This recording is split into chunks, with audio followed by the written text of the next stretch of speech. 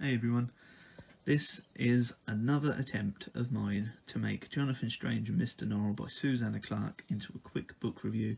I am failing miserably time after time because I just descend into a rant of madness. So if that happens this time, I apologise. This is 1,000 pages plus, and it is of course about Jonathan Strange and Mr. Norrell, two 19th century gentlemen and practical magicians. Now the story picks up where in Old England there used to be a lot of magic, and it's very much got its own kind of spin on things. There used to be a separate kingdom inside of England that was devoted to the King of Magic, who you will hear a lot about in this book. But over time magic has just died off, and eventually it's become something that people call themselves magicians, but they're actually academics.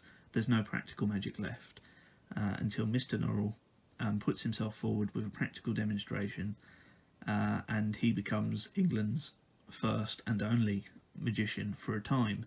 Quite a time. About a quarter of this chunk of a book is just Norrell. Eventually Jonathan Strange appears. He does magic of his own, almost instinctually, and therefore he becomes the second magician, and Mr. Norrell and Jonathan Strange enter into a relationship of eventually teacher and pupil. It doesn't last very long because they're very different people. Norrell particularly likes to suppress magic to other people. He likes to be the only one, but he also kind of likes Jonathan Strange's brand of magic and how he does things. So they have this kind of back and forth relationship, and they split apart, they come back together.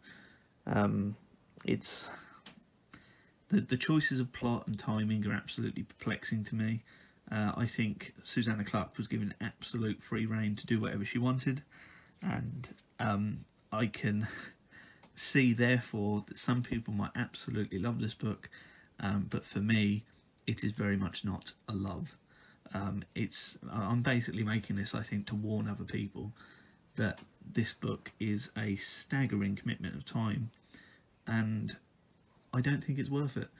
I think with a good editor this book could have been trimmed down to a third of the size that it is now, and it would have been much better, much more enjoyable.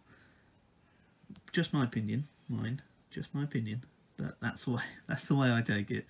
As it is way too long and quite, unfortunately, boring.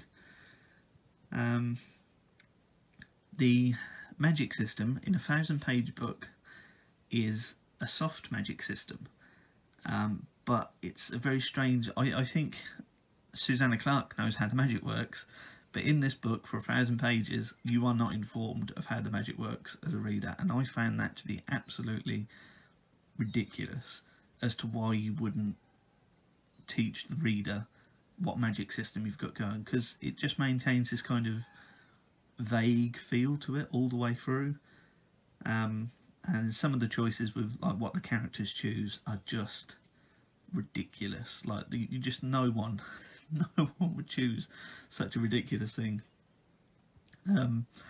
As for the technical side of this book, and there is unfortunately a technical side, within these pages, there you go, perfect example on one page that I open, footnotes, and the footnotes are extensive and can go over multiple pages.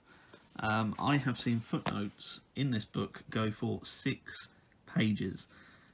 They're not particularly interesting, they're not particularly well done, they're just, they just get in the way, and it's just so distracting. If you can't make it part of the story, why is it in there? A 6-page long footnote isn't a footnote. Just madness, but they're in there, and they're in there all over the place. And towards the end there's even footnotes that refer to previous footnotes, but they don't even give you the page, they just tell you, like, just do you have to read them? I don't think you do. I mean, should they have been incorporated into the book generally? Probably, but then it just would have made it even longer, right? Because even the footnotes are written in a smaller print. But anyway, moving on.